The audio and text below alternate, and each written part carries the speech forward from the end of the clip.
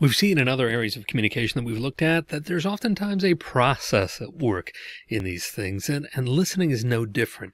Like many other areas of communication, there's a way that we break things down, a way that we know that things typically happen, and we can examine and further understand the listening process by examining how it unfolds and what that process looks like, what it involves. And so what we're going to do in this video is take a look at one model of that process called the H.U.R.I.E.R model of listening. It's not the only model of listening that's available. It's just the one that I prefer and the one I want to talk about and use so that we can further understand what's happening as we listen so that we can improve the different aspects of listening.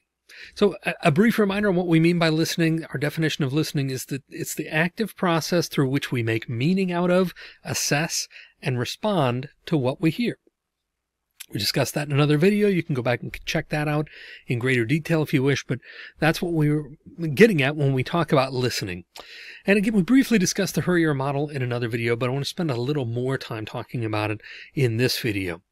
So again, the H.U.R.I.E.R model, just each of those letters stands for one aspect of the process here that we're going to look at. They're not in that order of H.U.R.I.E.R. They're just there to help you remember the different parts of the listening process. So let's examine each of these a little bit further. First of all, we have hearing. Hearing is an important part of the listening process. Hearing is not the same as listening, of course. Listening is much more full. And there's much more to it than just hearing, but hearing is an important part of that process. Hearing is the physiological aspect of listening. It's where those sound waves are striking your eardrums and resonating in such a way that it creates these senses that go to your brain and so forth. And then there's a whole physiological thing after that. And I'm not really an anatomist or anything like that. So as you can probably tell, but hearing is an important part. If you can't hear well, it's difficult to listen. If you have some sort of hearing loss, or if you are in a situation where there's lots of noise around you, then you know that it's difficult to focus, difficult to pay attention, and difficult to listen effectively when you can't hear. So hearing is not the same as listening, but it is an important part of the listening process. The next area we can get into with the H.U.R.I.E.R model is what we know as understanding. And this is basically, are you speaking the same language? Are you able to understand the language that this person is using? Now, in the broadest sense possible, that's, are you both speaking English, or are you both speaking Spanish or Chinese or languages that you understand in that regard, right? If you're speaking English and the other person is speaking Russian and you don't speak Russian, that's going to be an issue. Even though you can hear them well, if you can't understand what they're saying, then that's going to be an issue. But it doesn't just have to be a completely different language in that regard. Our oldest son and nephew are engineers, and when we're together sometimes as a whole family, if they start talking about engineering stuff, I am completely lost. They're both speaking English, but I don't speak engineering. That's not my area of expertise, or anything close to it. So I have trouble understanding. And so I have to quickly kind of drift off and lose interest because I don't know what they're talking about. I can't understand. So we need to be able to speak the same language to make sure that we're on the same page and that we're able to understand one another. That's an important part of the listening process as well. Next, we could talk about interpreting. This is where we're starting to make sense of what the person is saying in terms of how does this fit into what we know. And so we can hear them, we can understand them. How does this then fit into my experience with these things? How do I make sense of what they're saying? What's my definition of the things that they're saying? Any connotative meaning, as we've talked about with language, the denotative and connotative meanings. How do I interpret this? How do I interpret what they're trying to say with this? There's a lot of interpretation going on when we're in the hearing and the listening process, excuse me. So there's a lot of interpreting, trying to make sense of and place what this person is saying within the context of our situation and of everything else related to that environment and that exchange. The E then stands for evaluating. Here's where we get into the assessing. Remember, as part of our definition, we're assessing this information. So, this goes beyond just understanding, just having a basic understanding and denotatively of what that person is saying. It even goes beyond connotatively interpreting what that person is saying, trying to place it within the context of that exchange and of our relationship and so forth. into evaluating. Now we're assessing. Now we're making judgments. We're applying analysis to these things. We're determining whether this is something that rings true or rings false to us. Is this important information? Is it not? So we're triaging information in this stage. So we're evaluating and assessing the information, both in terms of validity and also then again, where does this fit in terms of my life? How do I need to use this information? What value does it have for me? We're prioritizing it in that way. So we engage in evaluating, and that's all kind of, it's related but separate. Understanding, interpreting, and evaluating are all part of that initial process. We hear things and then we do all these things. We don't consciously usually separate them out. They just all kind of happen at once. And so those are all the important parts of the listening process, things that we go through both psychologically, mentally, even physiologically as we're listening is part of that hearing, understanding, interpreting, and evaluating.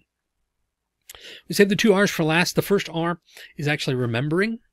So remembering will take place in different stages and in different ways too. And sometimes we just need to remember things through the end of that conversation. If it's not really that important, but still we should probably remember it until we're done talking to that person. What's their name? What are they talking about? So we store it away just to, right in the front of our memory under the very short-term information.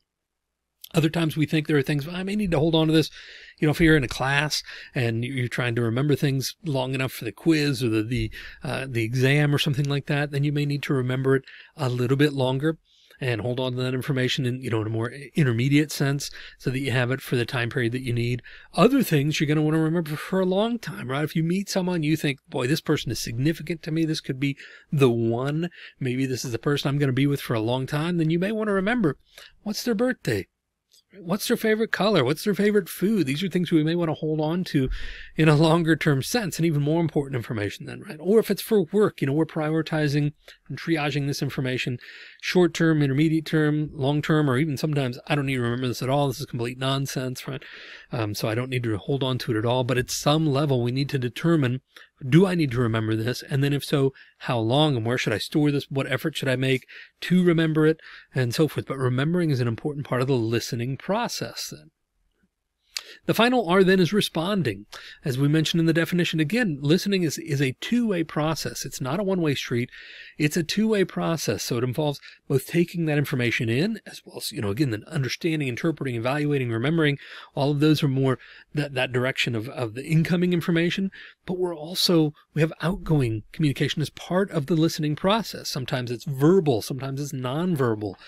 Sometimes it's really brief and just things like, yep, go on, I understand. Sometimes it's longer responses. If we're offering advice or we're offering comfort, it could be longer, but and it could just be expressions, maintaining eye contact, facial expressions, gesturing, a touch, things like that. Those are all forms of responses that we would use, that we need to choose and identify what's the most appropriate response for me in this situation. We'll have a whole other video on responding because this is such a critical part of the listening process. But responding is that other piece. It's the two-way part of listening that we can't forget about. It's not just a one-way thing. It's a two-way thing, and our expressiveness and both verbally and non-verbally is an important part of our overall listening. Then again, underneath all this, we have this kind of current of, beliefs and attitudes and values and culture and experiences and interests and biases. All of this that we put together and we call the frame of reference, right? The frame of reference is this sort of filter. I think of it like a filter that exists between, the stimuli that are coming in and your psyche. And so in the middle of that, there's this filter that is made up of all these things. It's all of our experiences. It's all of our thoughts and our beliefs and our biases and everything. So it gets kind of processed through that, has to go through that before it gets to our kind of brain, right? Really. And so that's how everything that we see and hear and experience takes on a different shade of meaning for each person, because we all have a absolutely unique frame of reference. And so when we're listening, we also need to remember that we go through all the steps of the H.U.R.I.E.R process, but it's going to be deeply affected by our frame of reference at every part of this process. So we need to keep that in mind as an important element of listening as well.